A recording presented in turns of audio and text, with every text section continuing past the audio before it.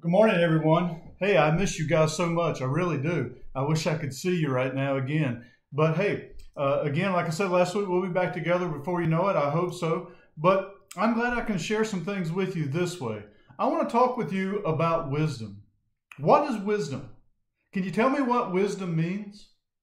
Yeah, you're right. It's being smart. It's doing good things. So I want to ask you if some things I'm going to do are wise. You watch me and you decide whether it's wise or not. And then I'm going to ask you, okay?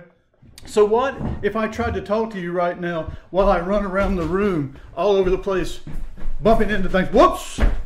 Watch out. Is that wise? Why not? Why would that not be wise? For one thing, I'm out of breath right now. But the other thing is, I could trip, right?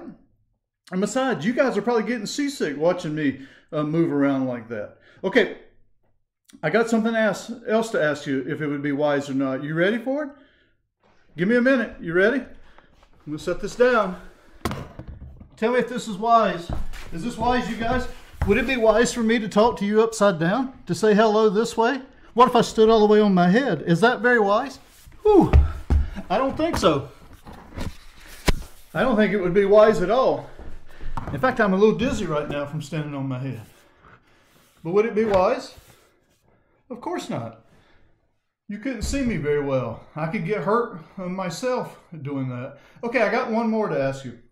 Would it be wise, while I'm talking to you, trying to teach you, if I ate on this cookie right now and just really enjoyed it while I was trying to teach you some stuff? Would that be wise? It's really good cookie. You want a bite? Huh? Here you go. Nope. That wouldn't be wise either, right? For one thing, right now, nobody wants to share cookies. We don't want to share germs. Besides, I heard that girls have cooties. Or is it boys? Not sure. Either way, we don't want to share germs right now, right? Seriously, we want to be wise. We want to be smart. Part of the reason we're staying home right now is because it's not wise for us to get together. We might get someone sick. But in the book of Proverbs, it tells us to get wisdom. It tells us to go after wisdom. And one of the places you guys can get wisdom is from your mom or your dad.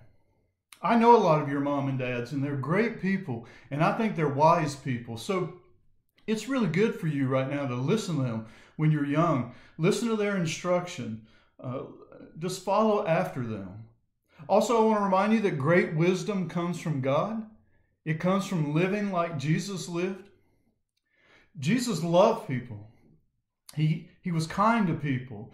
He listened to people. He cared for people. He even healed people. So if we want to be wise, we want to live like Jesus lived.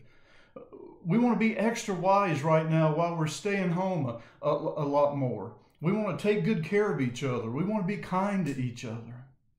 You know, if you have a Bible story book or a children's Bible, this would be a great time to read it and get some of the wisdom from God, from Jesus. If you can't read, get your mom or dad to read some of the stories to you. This is a great time just to grow in wisdom while we're at home. Let's pray right now, you guys, and ask God to make us wise. Let's pray. Dear God, make us wise. Keep us from doing silly things, Lord, that would get us hurt or get us in trouble. Help us to listen to our mom and dads. And Lord, help us to listen to your instruction in the Bible. Help us to learn from you. We ask all this in Jesus' name. Amen. Well, I hope you had some fun being silly with me. I'm a little ridiculous sometimes.